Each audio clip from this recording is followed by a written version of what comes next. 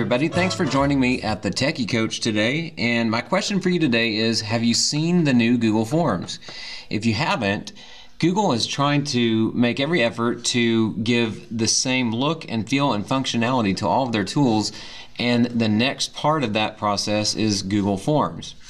Right now I'm looking at a Google Form, and if you look at it, it still has the same look and feel it used to, but at the top they've got a little banner here that says try the new Google Forms. So what you're going to notice is that when I click on this little link, it's going to change everything, and you're going to see some of the things are in a different place than they used to be, but I think you're going to find it's a lot easier to use. So once the new Google Forms loads, it's been very streamlined, and they'll ask you if you want to take a tour. I recommend that you go ahead and take the tour so you can kind of look around, but most of the things that they'll talk about are also in this video. So for the most part, you have a spot at the top where you can title your form, and on the right hand side you've got a little toolbar that pops up that allows you to add specific things to your questions. Now obviously they give you one question to start with, and if you want to change that question style, you just use the drop down menu and you can choose from the same types of questions that you've had in the past, and it's just got a slicker, cooler look and feel to it. If you need to change the title and description, you've got a toolbar for that, as well as an add image icon, an add video icon, and then an add section icon, which this kind of takes the place of inserting a page break.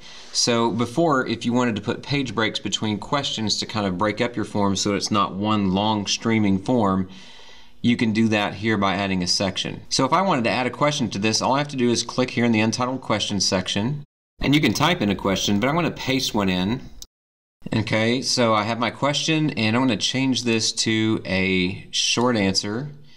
And of course, just like in the past, if you wanted to copy a question, you have a duplicate icon. If you want to trash a question, you can delete. And if you want to make this a required question so that the student cannot, or the user cannot, submit the form unless they've answered it, you just flip the switch right here. Now, as in everything Google recently, you'll see these three dots here. This is a menu that you can open up for more options. And here it gives you the spot where you can add a hint text, or depending on the question type, you'll have other options such as data validation.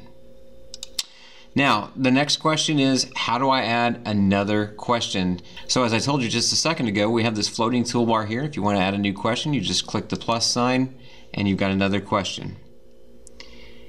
Adding a video from YouTube is super easy. You just click the add video icon.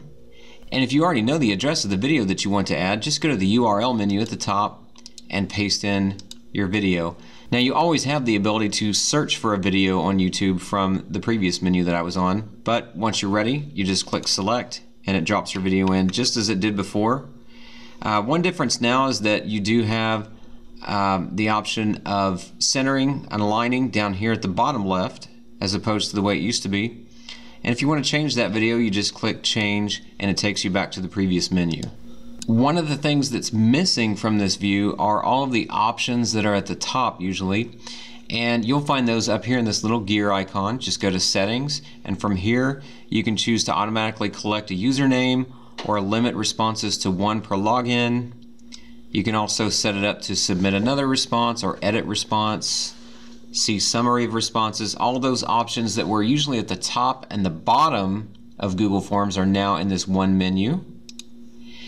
You can click the I to preview your form. So this is the same as the View Live Form button. And from here you can actually test your form out by submitting an answer if you'd like. And then you have this color palette at the top that allows you to change the design of your form. So that's something that's interesting. And you can also add your own image to your form. So let's say, for instance, I want to choose one of these categories that's already set up here and hit select. And once that's loaded, then you can click on the preview icon and see what your form looks like with your new color and your new image. And then finally, one thing that's still the same is that you have a send button, and if you'd like to send your form to somebody to fill out, you just click send, and you can change your options to who can respond right here from this drop down menu. And you can also send them via an email, a link, or you can choose an embed code so you can put it straight on a page, or you can simply email it from here or send it out through social media through these icons here. If you want to add collaborators to your form, just click on the Add Collaborators button at the bottom and it will ask you who you'd like to add. And that's it. On the back end of a form, anytime you collect responses in a form, those go in a spreadsheet. So if you'd like to set up your spreadsheet options, you go to the Responses menu at the top of your form, and from here you can choose whether or not you're accepting responses, or you can turn your form off to no longer accept responses if you have a deadline. You can create your new spreadsheet from here, or you can open up this menu icon and you can select a response destination if you already have a sheet set up where you'd like to collect responses.